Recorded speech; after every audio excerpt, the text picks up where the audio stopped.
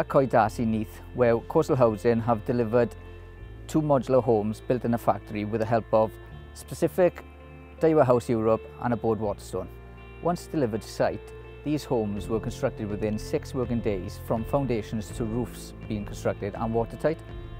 These properties are more efficient by using renewable energy, which will help reduce the cost of bills for our residents now and in the future.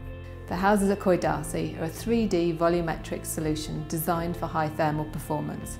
They're constructed off-site in controlled conditions with a steel frame and a concrete floor, and we also meet UK building regulations and the Welsh Government development quality requirements.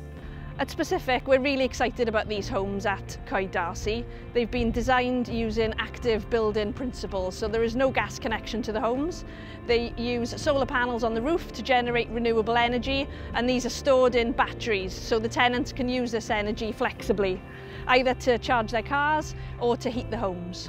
The homes are powered via radiant heating panels, which are highly controllable and again gives flexibility for the residents in where they place their furniture. And the houses are steel framed modular solutions, so in terms of carbon impact, they're designed to be disassembled and reused. Our modular construction is smarter, faster and cleaner, offering a wide range of benefits to coastal housing residents to get the most out of their home.